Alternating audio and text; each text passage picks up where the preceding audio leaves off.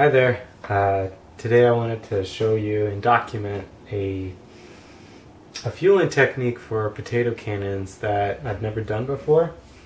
And my goal was to make the fueling process simpler and to not require an extra exhaust port after every shot.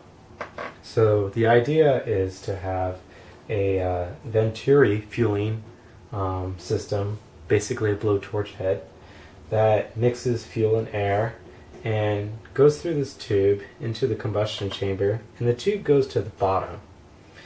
And when I open this valve, it fills it with a fuel-air mixture that is colder and made up of the surrounding atmosphere, displacing the spent exhaust gases, which are warmer from the previous shot, out the barrel.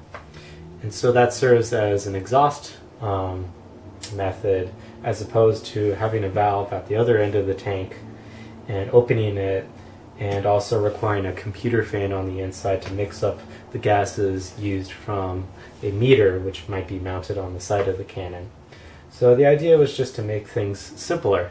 The drawback is that you have to wait a little while and also count how many seconds of fuel you introduce into the chamber, similar to like a hairspray cannon.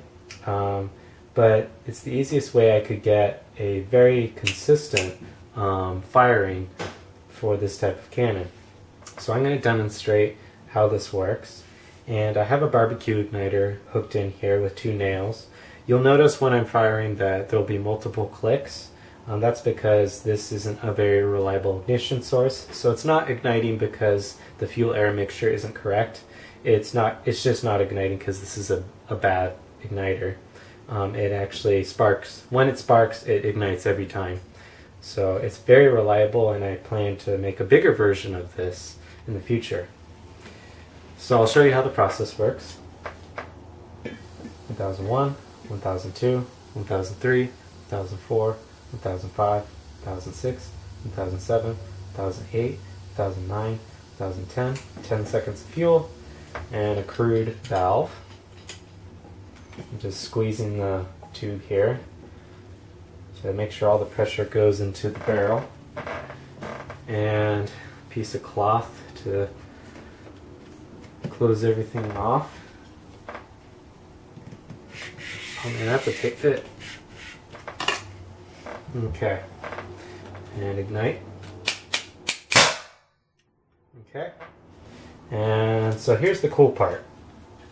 I don't have to wait to exhaust or anything. 1001, 1002, 1003, 1004, 1005, 1006, 2007, 2008, 2009, 2010. So it displaced all that exhausted gas automatically.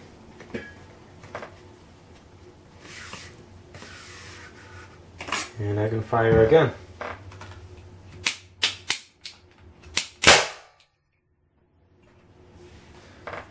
1001, 1002, 1003, 1004, 2005, 2006, 2007, 2008, 2009, 2010. And I actually forgot to put on my valve for the last shot, but it still worked.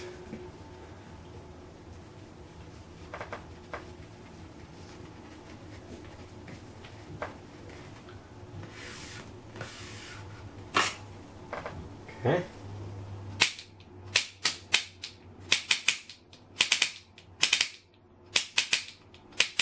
The electrodes there need to be closer because it's just not sparking right now.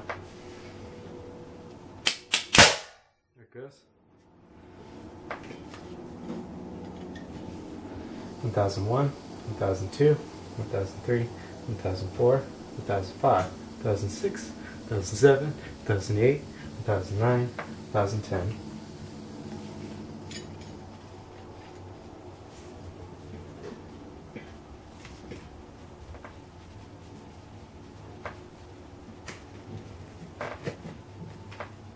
I'm surprised it's working because usually everything goes wrong when it's on video, but it just goes to show how reliable it is.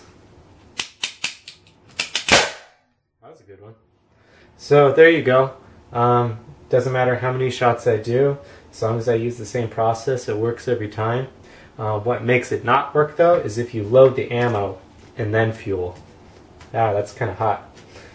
If you load the ammo and then you fuel, the exhaust gases won't be able to escape, and then you'll have an incorrect mixture. So as long as you have a single hole in the tank, then all that gas can escape.